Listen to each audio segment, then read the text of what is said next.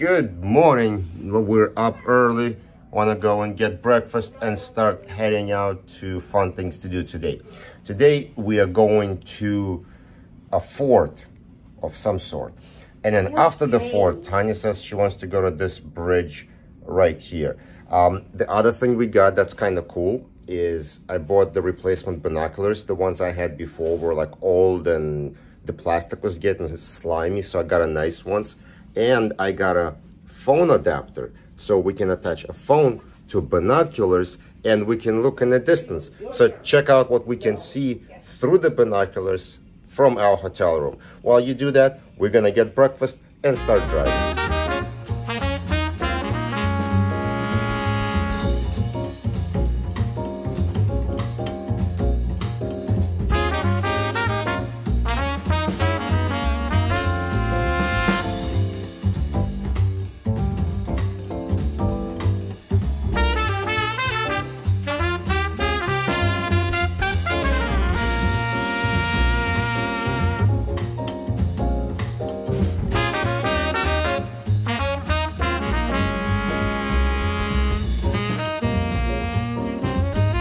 So one thing you have to do is take a shuttle to parking, because if you want to park on site, it is $70 a day. $70, like Manhattan rates. They also offered us valet parking for $110 a day, which was wonderful, or something like that, something crazy.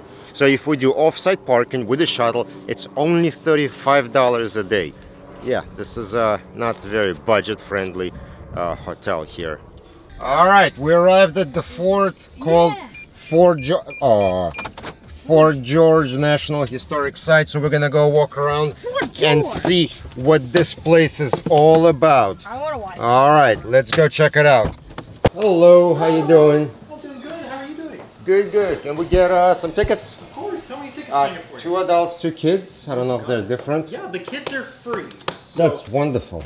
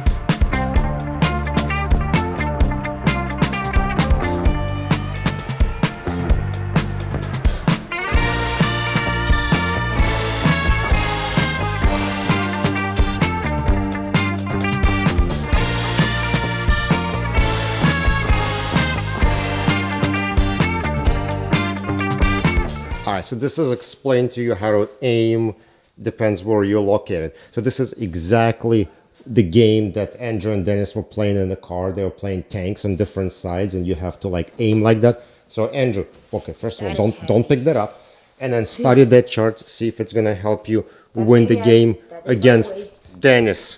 This is the fort.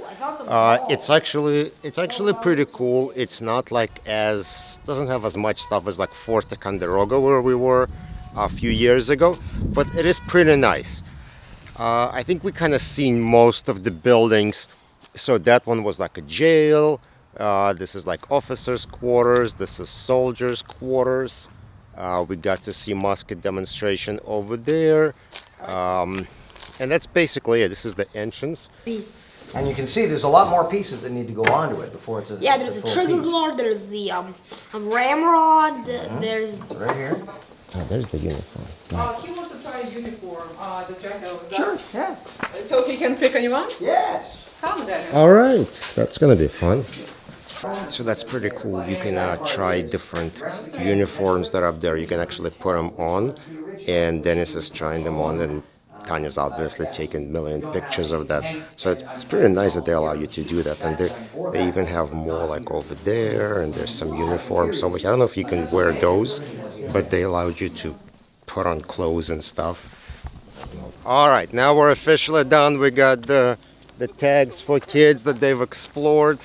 They kind of didn't fill out the whole book, you know, they were too busy, you know, exploring as opposed to filling out, you know, they're not into doing paperwork. Yeah. Though in Andrew's case, he was just playing on his phone. So, all right, on to the next thing, which is a boat ride.